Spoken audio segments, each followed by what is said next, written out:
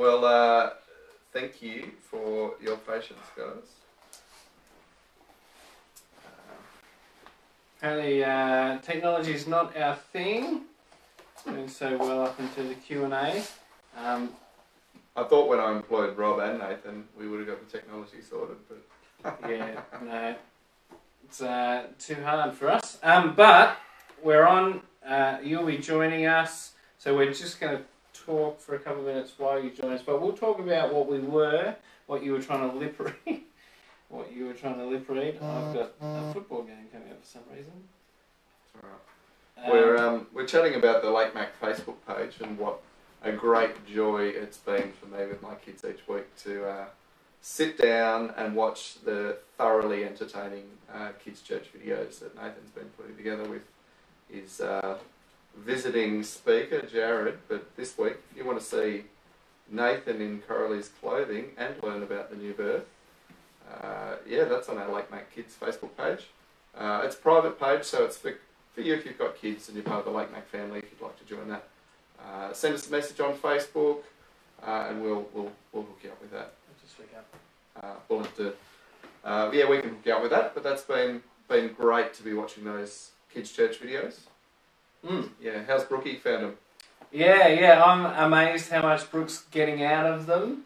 I didn't think she'd get much, but Nathan's done such a good job that she, the other week she was asking, "Where's Jesus? How do we find Jesus?" And she was able to get to the point. He's in the Bible, which is yeah, wonderful. So and that's a real joy. She's missing her friends so much, so she loves getting on there and seeing when people are up to stuff. So it's a really good thing. Yeah, absolutely. Yeah. Now, I think without any further delays, we can jump into some questions. And so we had a few come through, and do keep sending them. If you want to just pop them on the comment stream there, or you can send a text to me. So the first question is from Alan. So I'm going to run with Alan's question, and I'll just find it here. So here we go. The Ezekiel passage seems to be about the return of the exiles, but it explains the passage very well. Is he talking about Israel, Jesus, or both? Yeah, great question, Alan. So one of the things you'll notice, especially as we look through the promises in the Old Testament. So in our Bible, we've obviously got the two halves, the Old and the New Testament. And a lot of all of the Old Testament ultimately is pointing forward to the fulfillment of God's plans. And we find out that they are fulfilled in Jesus, in his coming, his life, his death, his resurrection, his ascension, and finally his return. So all of what the Old Testament is talking about actually is pointing forward to this end point in Jesus. But what we do see, especially in the prophets, in some of the promises God makes to his people, we see multiple fulfillments of those promises. Often there's an immediate short-term fulfillment and then a much greater longer-term fulfillment. At passages like this passage in Ezekiel 36, which I talked to you to in the sermon, pretty clearly were not fulfilled by the return from the exile. So in an element it was, some of it was. God did bring his people back from where they'd been exiled to Babylon, but there wasn't the full fulfillment of that. They weren't cleansed, they weren't given new hearts, they weren't given new spirit. That very clearly didn't happen until the coming of Jesus, and when Jesus died, rose again, and then sent his Holy Spirit to his followers. So that's a great, I think, a great illustration of an immediate short-term fulfillment, but in the context you can see pretty clearly this was not talking about that, just about that immediate return from exile. It was always looking further. And we say that again and again as we look through these Old Testament promises. But yep, great question. Feel free to ask more if that didn't answer it properly. Great. Next question. So I've got another one, similar in that it's looking back to the Old Testament and trying to wrap the head around that then and now kind of stuff. And it's come from Robin. So she's asking, so what's the deal with God? So she's talking about the bronze snake that gets referenced in today's passage. So what's the deal with God getting the Israelites to look at this image? So kind of, you can see it fits really well with Jesus and being raised up, but then how does that work back then? Why did God have them look at an image rather than him? Wonderful question again, and it is a bit of a head scratcher, isn't it? God, not long before, had given his people very specific instructions not to make any images of animals, people, or anything to worship, to lift up and give honour to. So God had explicitly said, don't make stuff and worship. Don't make statues. Don't make idols. Don't even decorate the temple with images like that, so that you're not going to be tempted to worship them. But then to heal them or to save them, he tells them to go make an image, make a snake of all things, and lift it up on the pole and look at it, which you can imagine may have looked very much like worship. A bunch of people who are looking to be saved, gazing at this image that has been looked up. And ironically, that's exactly what happened. So later on in Kings, one of the, I'll just give you the reference, 2 Kings 18:4. It turns out the bronze serpent stick with the snake on it had survived through the wilderness into Israel, and people had started worshipping it. They'd kept it. It happens again and again. All these special things. They'd started worshipping, and one of the holy kings of Judah found it and broke it into pieces to stop the people from worshipping it. So back to the question: why would God do that? Why would he confuse it? I think it's actually similar to what I said in the last question. So much of the Old Testament is deliberately pointing forward to the fulfillment. So God does things through the story of Israel and the history of that nation, not just for them. And it was for them that bronze serpent was to teach them that it was nonsensical. Why should looking at something save you? It did teach them to trust God and do what he says. But very clearly, God was setting up a much bigger lesson, not just for that one generation of people in Israel, but for all his people that we could look back on. So in the book of Hebrews, we read about this, that many of the trials and things that God's people went through in the wilderness happened so that we might learn the lesson from it. So God actually put this nation through these trials and tests for their own good, but also for the good of all his people to come, so that we might look back and see it. And I think this is another great example of that. Okay. Now, the next question comes from me. Okay.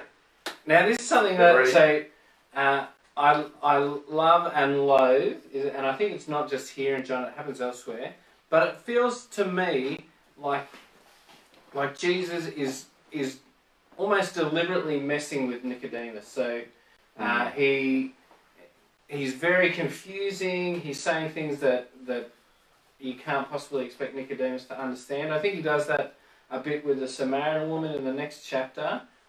Why does he do it? What's going on here? Yeah, so as we see Jesus interacting with people, occasionally he's crystal clear, can't be misunderstood, but almost feels more often than not he's speaking in pictures, roundabout phrases, things that you think, come on Jesus, you could have made this easier to understand for poor old Nicodemus. Next chapter we're going to see for the Samaritan woman at the well, for example. He talks about things that you think they're going to have no hope of understanding that.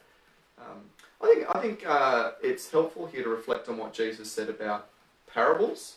So these stories that Jesus often tells. One of the I think common misconceptions about parables is louder. Yeah.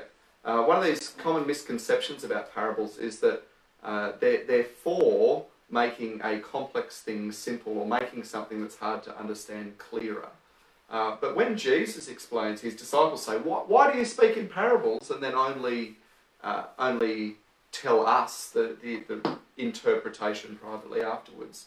Jesus actually says, it's a bit of a sifting process.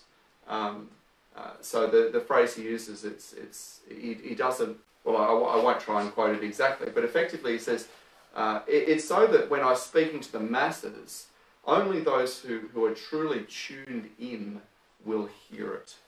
And I think that's what he's doing here with Nicodemus. I think that's what he's doing with the woman at the well. That if you really want to understand Jesus, you've got to pay attention, and you've got to really seek him.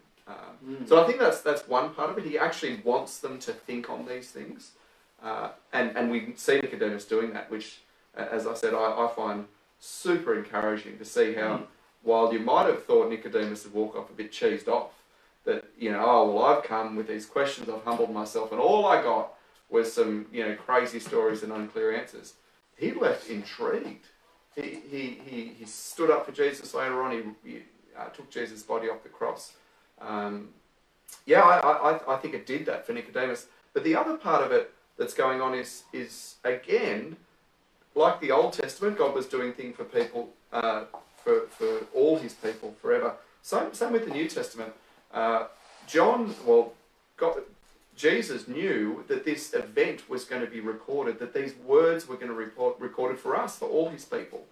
And when we received these words, they were coming packaged in the Gospel of John. We received them not on their own as a Jewish person who doesn't even know whether Jesus is going to die, let alone rise again. We get these words packaged in the Gospel where we know about Jesus' birth, we know where he'd come from, we know that he was the fulfillment of David's line, this great king. We get all the way through John and the purpose statement of John so that people might believe. We see his death, we see his resurrection. We know about Pentecost in Acts, about when Jesus eventually did send his Spirit to all his people. So we're not reading this in a vacuum like Nicodemus. And I think, well, we know that Jesus, being God, knew that. So a lot of what he said wasn't for the benefit. In this case, I think pretty clearly, didn't benefit Nicodemus a whole lot there and then, but was for Nicodemus' benefit later as he looked back on it, and certainly for our benefit as we look at it in the context of everything that had happened. Okay. Let me give you another question. So Kiara asks, when Jesus talks about being born of the Spirit, is he referring to that initial sanctification that gives rise to faith? So simply the opening of the eyes to believe in Jesus?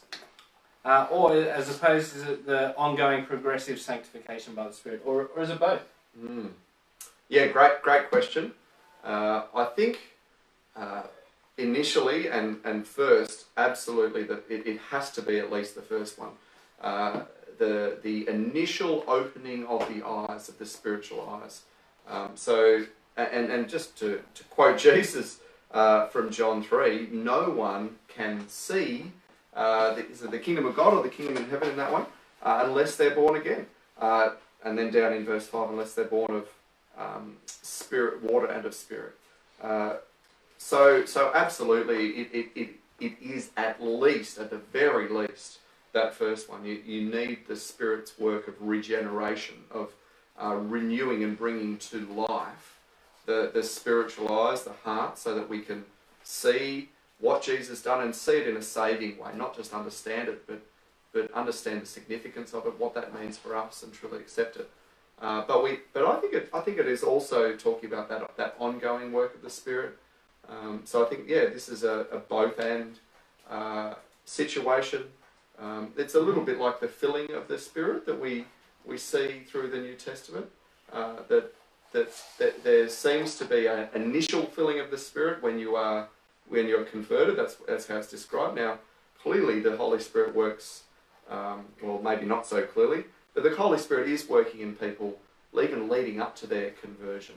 In the progressive opening of the heart, opening of the spiritual life, eyes. But when a person comes to that saving faith in Jesus, we read that the Holy Spirit fills that person.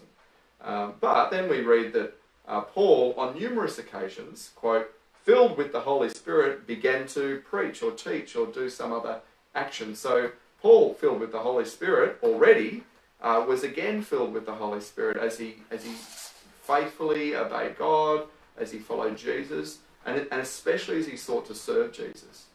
So I think this is a similar thing that's going on. You're not going to get born again and again and again and again. You're born again, but you want to grow in that. You want to be continually filled with that Spirit. That began. All right. So both end. All right. So Glennis has sent through with a couple of comments. Sure. First one, like the haircut. Thanks, Glennis. It's actually a biblical reason I got this. Proverbs 21:19. If you want to look it up. 2, Colin Liam has washed his hands very clean. White, excellent. It's an unusual gift that he's given us. And the third one is the real question, and it's this: is there any connection with the serpent in Genesis 1 and the bronze snake that the Israelites have to look up to be saved in Numbers, and then again with Jesus on the cross? So is Genesis 1, I think she means 3, the serpent connected to both of those stories, or either of those stories? I'll hand this time over to you, Rob. What do you reckon? I don't think in a particular way. There's a thematic association, but I wouldn't want to press too hard on it. That's my simple answer. I'd run with that. There's no direct lines drawn unless I've missed something really obvious. But I haven't found that connection in anything I've read. But yeah, good little pickup, and we do want to pick up those things when we see those patterns. It's good to ask the question. Sometimes it'll be just no. They just happen to both be serpents. It does seem curious that God used a serpent of all things. Yeah. Look, so associating with God's judgment and their rebellion, a serpent, it's nice, but I don't think we'd make too much of it. You think connections again. So the connections we do have that Jesus made is that this serpent was pointing forward to him being lifted on the cross, and we read that on the cross Jesus became a curse for us so that we would be lifted from the curse, which we see in that serpent passage in Genesis 3, the curse that was ultimately was brought on humanity by humanity, but Satan as the serpent was involved in that. That could be there. Again, I'd probably want to ask some deeper thinkers who've done a whole lot more Bible reading and study on that before I'd land too heavily. There you go. Well, so that's all of the questions that we've had, unless someone's really quick. But I think that's probably enough there. But as always, I want to encourage you to keep connecting with us. So if you have a question tomorrow, if you something pops into your head, don't feel like, oh, it's too late, the Q&A's over. Give us a call. We'd love to chat with you. Send us a message through Facebook if you don't have the number. We'd love to connect and keep chatting about stuff. And I'm really excited because we stopped kind of in the middle of this passage, John 3:15, and that means that next week we kick off with John 3:16, perhaps the most famous verse in the Bible. So I'm looking forward to catching up with you all over that one. Absolutely. But for this week, that's all. Thanks everyone. We'll see you next time.